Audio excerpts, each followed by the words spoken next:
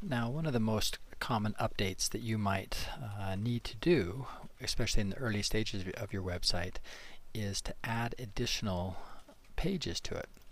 So, for instance, I'm going to pull up my index here. Let's say that as you're working on this classroom website, you decided that you wanted to have another page called resources, where you're going to put list maybe some links to some websites that you thought might be valuable for your students to access. So I need another page in this site. And so if you remember, each page is an HTML file. So I'm going to add another one of those first. So I'm going to come into my HTML folder here and either right click, or if you're on a PC you can right click on top of that HTML folder. If you're on a Mac, you just hold down the Control key and click, and you get a little pop-up menu, and I'm going to choose New File, and I'll just name this resources.html. Okay, so we get that named there. Let me just pull it over so you can see the whole name. Alright, so I've got a new page called resources.html. I'm going to close the index, and if I open up that resources page, it exists over here, but it's blank.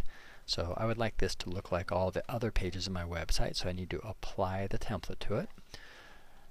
So to do that, the method I like, I'm going to switch to the Assets tab and click on the Templates button, the second one up from the bottom down here on the side menu. I should see a little preview of my template. And I'm just going to drag and drop from this preview area, drop it onto the page, and now I've got a new page called resources.html, and it has the template applied to it. So just type in a little title here so I know that this page really exists, and I'll save those changes. Okay, so now I've got my new page and I have the template applied to it, but I haven't given my visitor any way to get to this page. So I need to make a link somewhere, and in this case I'd like to add a link here to my main menu across the top. Okay, so maybe here after it says documents, maybe right there I want, after documents, I want it to say resources and then say contact me. So that area, if I'm on the resources page right now, if I go in and try to edit that, it says you can't edit that because that area is controlled by the template.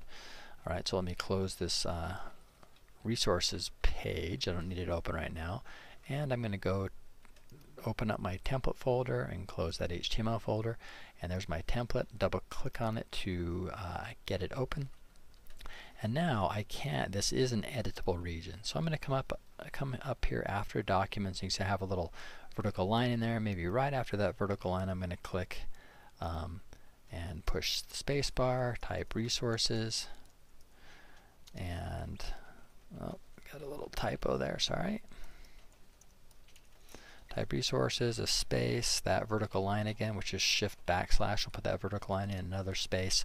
So now I have this new entry here on my menu, and then I just need to link it up. So I'm going to carefully select just the word. Let's see, I got a little error down here. Okay, there we go. Just taking a minute to open up. Okay, so I'm going to carefully highlight the word resources, come down to the properties bar. So the property bar here, remember there's a couple of options here, HTML or the CSS toolbar. So I need to be on the HTML section of this, and if I come along I'll see there's a link field right here kind of in the middle and a pointer. Let me open up my HTML folder. So come down there, there's my link field, come out to the end, and there's a pointer there that I can just click and drag and point right to the resource.html file, and that will create the link. I can see the pathway that it wrote down there, which is nice, and if I click off of it up here, I can see that it has created a link there.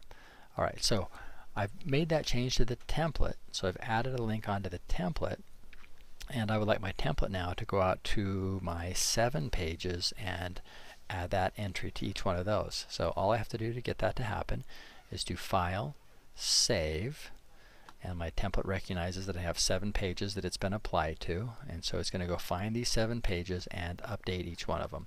And it does it plenty fast, which is nice. So it found 7 and it updated 7. Close that.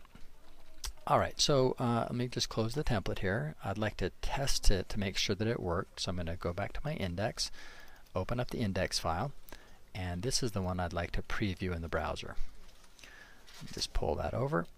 Okay, so there's my index or my home page. I can see on this page the resources is showing up, so I can click on it to make sure it works. And I'm on the resource page, and I just want to hit a couple other pages quick to make sure that resource link got applied to all of the pages in my little website right now. Okay, so they're on my local copy of my website is working. Now I need to get these updates up onto the internet, or I need to publish them. So this is another perfect spot to use the synchronize command. So I'm just going to use this little menu right here. I'm going to connect first to my host, and if I come along down this toolbar, I can find the synchronize button, which is that blue and green circular arrow icon. Click on that, and it says, well, what do you want to synchronize? I need to make sure that I synchronize the entire site, meaning it's going to check my whole site. And I want to put newer files to remote. I just have to click preview. It just compares these two copies of my website, my local copy and the remote copy, and it says, all right, well, you've got this set of documents that needs to be uploaded or updated, and there's just 8 of them, which sounds just about right. Now I'm going to click OK, and there they go. They just uploaded, and I'd like to check quick to make sure that they really got there. So I'm going to go out to the URL of this practice site. There it is. There's the online or the live version of my website, and I can see that the resources link is there. I can select it, and that page has been updated. I want to just hit a couple other pages quick to make sure that the resource page really got to all those pages and all of them really got uploaded. And sure enough, it looks good. So that's the process of adding a new page to your website and updating the template.